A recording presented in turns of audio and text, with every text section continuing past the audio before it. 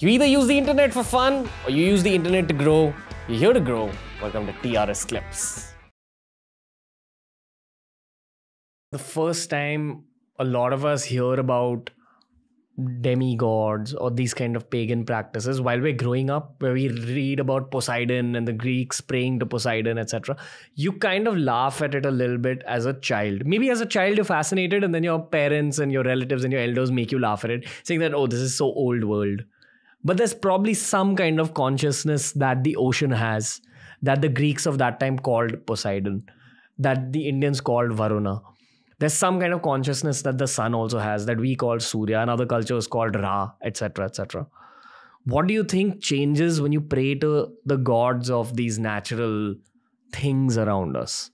Do you think that if you pray to Surya Dev, your relationship with the sun changes? Or similarly, Poseidon? I hope so.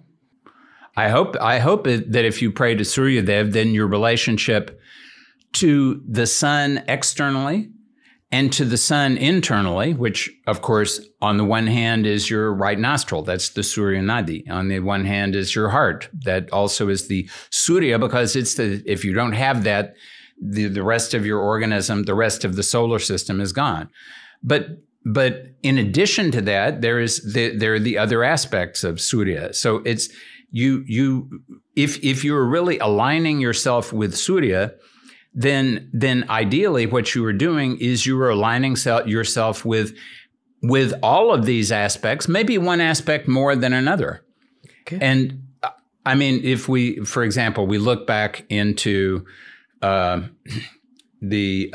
Ramayana for a moment, Rama was from the solar dynasty. That means theoretically one of his ancestors was actually the sun.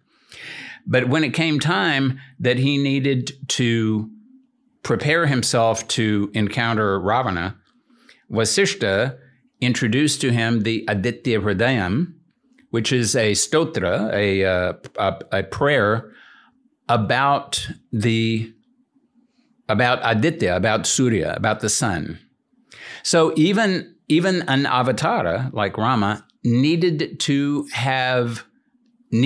embody, in order to do what he needed to do, he needed to embody the sun. He could embody the sun because he was in that Vamsh Parampara, in that lineage. So there was the potential was already there.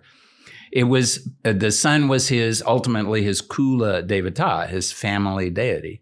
But he needed something to activate that in himself so that he could then proceed ahead to do what he needed to do. So this is happening all around the world in different ways. What's the difference with India is that people have been doing this for there are two main differences. They've been doing it much longer. They've been doing it in so many different ways. Like in Hawaii, there are a lot of interesting stories about the gods and the goddesses, etc. But it's one set of gods and goddesses, basically. Over here, there's all kinds. There's the Vedic gods, and there's the Puranic gods, and there's local gods. There are gods in places that just for one little area. Because in the past, you would usually worship your grama devata. Every grama, every village or town had a devata connected to it. And that's who you'd worship, in addition to your Kula devata, your family deity, and your Ishta devata, the deity that you personally had the biggest affinity with. So things are, the difference here in India is things are much more developed. That's one difference. And the second difference is, since the past 2,000 or 3,000 years, a lot of the grama devatas, these are, we could call them demigods, yakshas and yakshinis and so on. What is a devata, after all? Let's say that, we talk about Hanuman as the god, as the son of the god of wind. So it's the wind has a reality. We acknowledge that it has a reality, like the sea. And if you are like the rishis and the munis, if you sit and meditate long enough, you will start to perceive that the very fact of it having a reality causes it to have some consciousness of its own.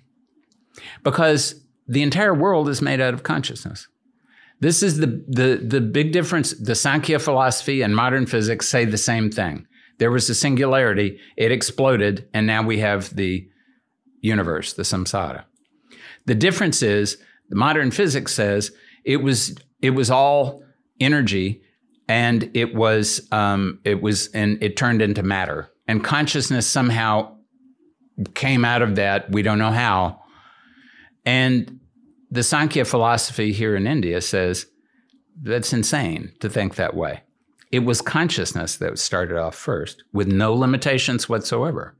Neti, neti, na iti. It is not this. We can't describe it in any way. It's pure consciousness. But for some reason, it wanted to experience itself. And then, as the consciousness became more and more obstructed in the way that the Sankhya explains it, it's become more and more condensed, and it's come down to where we are now. To our little low level. Our very low level. As it says in the Srimad Bhagavata, this is the lowest, you can't get any more dense than the earth element. It also says that, once you're here, the good news is you only have up to go. You only have up to go. If you were, you can certainly make a bigger problem for yourself here in the earth element and get into the kitchard, into the mud, and be there for quite a while. But if you establish yourself with a healthy relationship to the earth element, automatically you'll start moving in the direction of the sky. New clips released at the same time that a podcast releases. This is TRS Clips. Make sure you subscribe.